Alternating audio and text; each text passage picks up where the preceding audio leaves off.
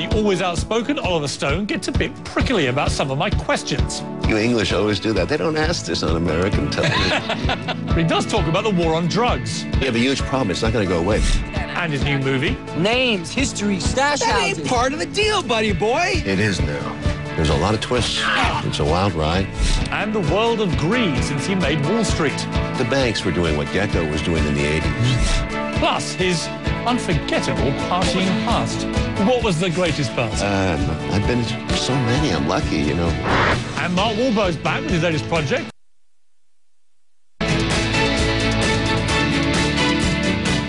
Good evening. Our big story tonight. A big man in Hollywood, Oliver Stone, won his first Oscar more than 30 years ago for his screenplay for Midnight Express. He's been turning out hits ever since, including groundbreaking and controversial films like Platoon, Born on the 4th of July, JFK and Wall Street. His latest film is Savages. He's unapologetically opinionated about everything. Movies, politics, life, and I've got some tough questions for him. And I'm pretty sure he'll have some tough answers. Oliver Stone. Hello, Piers. Welcome. I'm very excited about this because I've been a huge fan of yours for a long time. I don't normally say that because it's a very American thing to say that. We're British. We tend to hide our feelings. But I have watched almost every one of your movies. And I love the provocative undercurrent to all of them. Yeah. And I love the fact that you in your own life are as provocative. You don't really take prisoners, do you? No, I try to be a politician. I try to be diplomat. I try to do I don't want to offend people, and I certainly don't look for fights because you know what they end up in. It doesn't pretty. So what I am interested in is curious about the truth, and I go for it, and I don't want to run away from what I know. So if someone says, you know, if you want to lead with a question and say, I can't run from the truth, at least maybe I can phrase it better. If you Google your name, almost everything that comes up on the first page involves the word controversial. Not really, but that is a little bit exaggerated. A little I think there is a body of work that stands up. You know, the controversial thing comes... But do you mind that is really the point? Yes, I do, because it comes and goes, you know. It's like the weather, you know. It doesn't mean anything. It's the long-term implications. My work is, I think, good, and I think you go back and you look at that film that second and third time a few years later, you might have say, well, you know, I don't know why everybody got so upset about that silly thing, because that was the headline, but the truth is there's a movie with a dramatic core, great characters, it's fun. I was fascinated by your early life with your parents. You sound extraordinarily charismatic people, very different, your father and mother, but you know, you said about both of them, they're slightly mad, slightly crazy, which you've clearly inherited, although you say you're calming down, but you know, they were divorced early on, you've been divorced twice, you've likened the movies to a divorce process.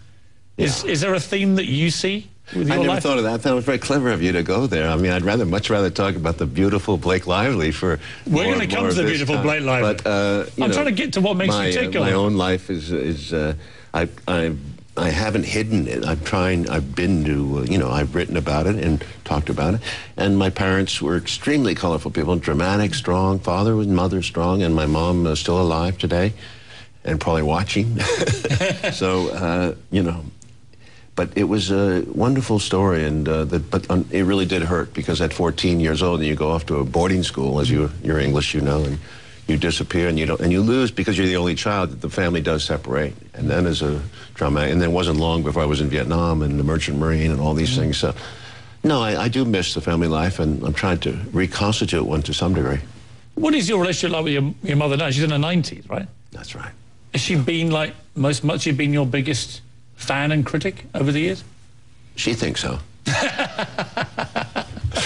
Put it this way: I have an interesting relationship, an ongoing one. It's contrary. There are many difficulties, and as there are, and I'm sure you know what I'm talking about. Families are difficult. Yeah.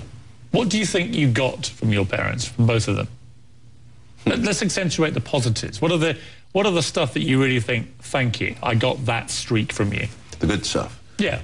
Well, from Mom, I got a great sense of love, emotion, affection, universal forgiveness, and my dad, I would say I got a sober intelligence, a sense of looking at things and not falling into the fashion of the time, but thinking for yourself as much as possible. Hard-working, independent, passionate, creative, and slightly crazy. This is, of course, what everyone who's ever worked with you says. Well, that's nice. Working for you is like. But and I think they mean all of them as positives. I think that I haven't been around, I mean, I've been around for these 19 movies, and I've collaborated with a lot of people by now, and I've worked for the most part, 98% of them well, and it's been a rich life, and people have brought enormous things to me because I've been open to them, not closed. Which of all the actors you've worked with has been the best? Kevin Costner is as different from Anthony Hopkins as night to day, but they're both extraordinary to work with. Tom Cruise is as different from Colin Farrell as the night to day, but I enjoyed both enormously. Charlie Sheen? Charlie Sheen was a young man when I worked with him on 2 films, and on both films he was quite different, you know, but I felt he was that dreamy quality in Platoon that I loved, and when we got to Wall Street, it became more cosmopolitan, definitely. And when you saw him have his mad period last year, I know you're no longer that close to him, but what did you feel looking at this guy who you'd worked so closely with before? I lost track of Charlie in the mid-'80s, late 80s, so, you know... I think he lost track of Charlie in the mid-'80s. I don't know. But I did see him about 3 months ago on a reunion of Platoon, and he was delightful to everybody. He remembered everything, and we laughed about some of the incidents in the forest. Who could out-party who? You or Charlie? At your peak? At my peak, we had fun in New York. I have to say. I mean, Charlie though, but no, Colin Farrell could out-party all of us. Really? Well, this is what I've heard. I've heard this about in the old days, you know. I mean, Charlie too. All of you at your peak, who would be the greatest guest you'd have to a party? Robert Downey was pretty wild. Yeah.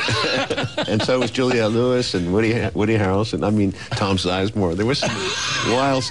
Tommy Lee Jones, they're fun. And you know what? It's great to party with them. Most of them are fun. I mean, they were good drunks. Let's turn to Savages. Let's watch a clip from Savages first. Welcome to the recession, boys. You should be grateful you still have a product people want. So you don't mind if your envelope gets a little thinner then? you guys, you know, you have a clean business, there's no problems, but there ain't no Ben and Sean without Dennis. So my envelope stays the same.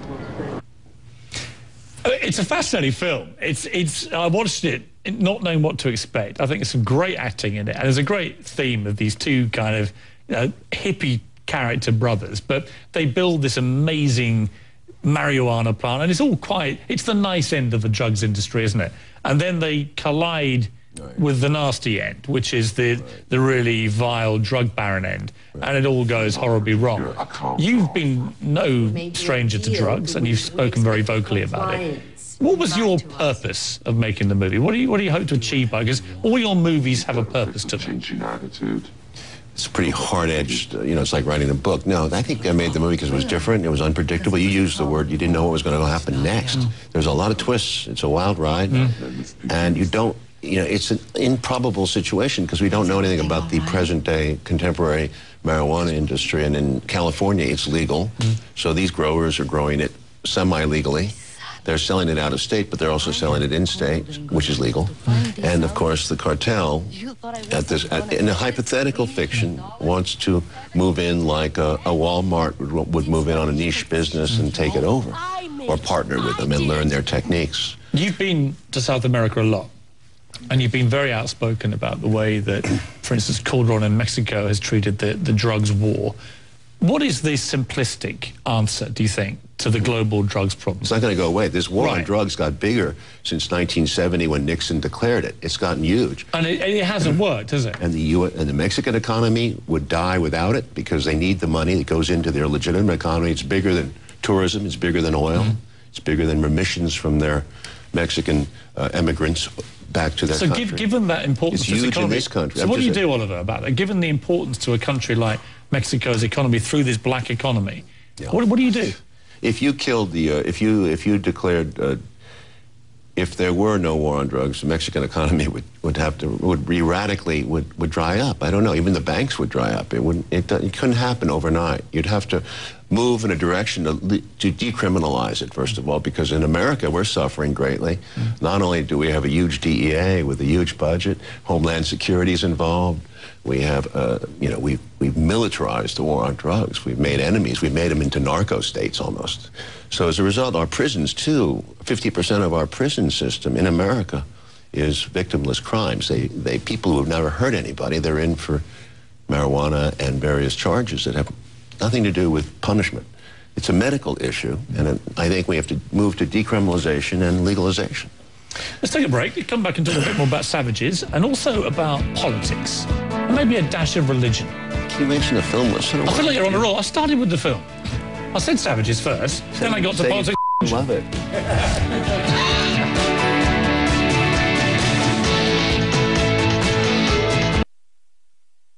CNN. Greed works.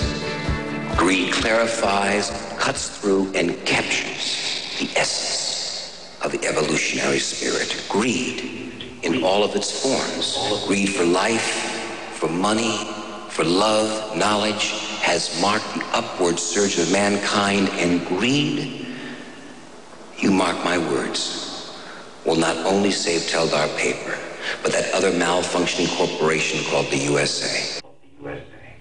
Michael Douglas, Oliver Stone's 1987 film Wall Street. Douglas won a Best Actor Oscar for his role as the quintessential corporate raider, Gordon Gekko. Do you ever wish you hadn't done that particular scene? The greed is good scene. No, I think I love it. It's powerful. The movie works, and it still does. It set up what's going on in our capitalism right now. Right, I mean, when you saw what unfurled, the greed is good. I mean, a lot of people took it at face value, didn't they? Couldn't believe it, no, yeah. Well, you know, the movies, we'll look at the Vietnam movies, too. I mean, it doesn't necessarily mean there's going to be a change in society if they're successful. What happened is, of course, I couldn't believe it when I went back to do Wall Street, Money Never Sleeps, 25 years later, was that the numbers that are $100 million were a huge amount back then became $1 billion and billions of dollars. And these corporations were wheeling and dealing without the ownership issue is gone. The banks were doing what Gekko was doing in the 80s, the big banks. That's what happened. That's what's amazing. They became the Buccaneers. Who stops them? Because, I mean, nobody... The crash stopped them. Yes, but nobody went to jail. No one's been held to account. Nobody has stopped Now them. They're chucking the same bonuses at There each are other. some laws that are being enacted, and I think they're important. Are they effective? Some are, yeah. The Glass-Steagall law should be enacted, and, you know, Volcker rules should be enacted. It depends how they enact it, but definitely they would help. But the problem is we are in another place. Now, like in the war on drugs, it's the same thing. We've gotten it to such a huge amount that no one can quite figure out how to stop the hurricane. When you see your country $16 trillion in debt, and everyone's squabbling over what most people say is an insubstantial solution, what do you think? Well, I think that's a pretty easy headline, you know. $16 trillion in debt means nothing to me. What means something to me is the unemployment figure, because a country such as the United States can't afford debt. What we need to do is get people working, and we need to spend money in a good, positive, productive infrastructure way, not on stupid war on drugs or wars in Afghanistan and Iraq. We need to make a war for our country's infrastructure and also education and climate control. You fought in Vietnam. You've been to South America and seen the drug cartels in action. You've had a long lunch with one of the barons himself. Do you think it would help if more policymakers in America had experienced war? I do. I think it would be, I think the World War II generation, the Korean War, these people were in Congress. It makes a big difference because they know war. And when you don't, you start to be like, you know, a bit of a chicken hawk. And a lot of these neoconservatives that have started these wars in the last 20 years have no war record, except for Rumsfeld. He was the only one. I mean, Cheney, Rove, Bush. It's not an attractive portrait of people who can call for other people to suspend their lives. And also, well, the whole issue of Vietnam, you know, the whole, Lyndon Johnson never raised taxes, and Bush Jr. never raised taxes during the Iraq War. So, you know, the whole idea of how to fight a war is what's weird in this country. We have to learn that it's a national, if we go to war, it's a serious thing. It's Everyone's in it sacrifice. together. Yeah, but we don't call it war in this country. We call it a mini event or something. We put it on TV and it's an advertisement or something. What was it you learned about yourself when you were in Vietnam? Oh, first of all, I learned to survive. Piers, that's the hardest thing of all, which is to say get smart. Because most of the time we go into a situation we're a bit dumb. We don't know exactly what it's like until it happens. And when it happens, you learn fast. It's on-the-job training. So let's say I got 360, more visceral. More visual. I think I was a writer in my head, I think after the war I was more of a cinematographer, director. You know, I could see things that I hadn't seen before, and I wanted to put things in visual terms as well. Well, Savages is about the drugs war, isn't it? I think your theme about war generally